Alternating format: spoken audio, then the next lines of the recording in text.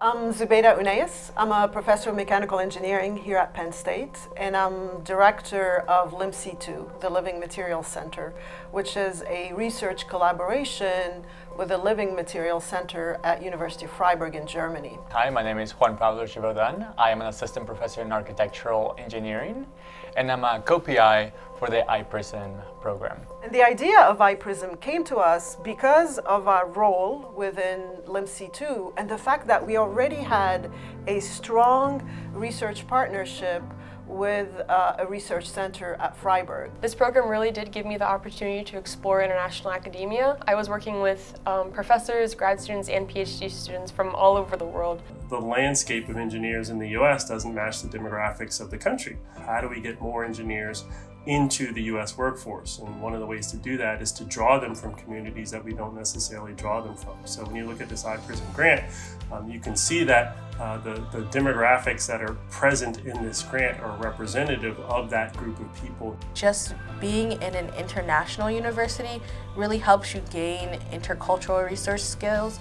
Being a part of a global community expands your knowledge base, it expands your cultural awareness, and if you're looking for a job, those type of experiences will help you both domestically and internationally. Throughout my experience in Freiburg, I was able to interact with a global community of researchers there, from the faculty to the PhD students.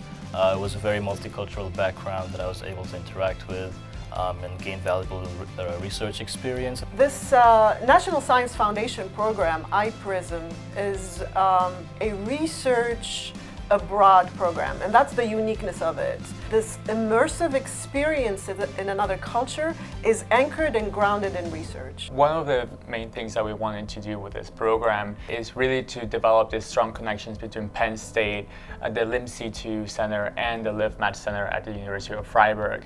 One of the ways that we thought about doing that is to leverage our own expertise on adaptive architecture and build those relationships in research. The iPRISM project that I specifically focused on was titled Load Adaptive Green Composites, and I got to see the interdisciplinary side of that, so how we can look at nature and take inspiration from it and apply that to engineering focuses. What we also wanted to do is really afford this opportunity to undergraduate students, honestly students that haven't necessarily had the opportunity to travel. When I go to Freiburg, there's only the research in my head. There's no other things interrupts me. One of the main things that motivated me to apply was that it was a funded opportunity.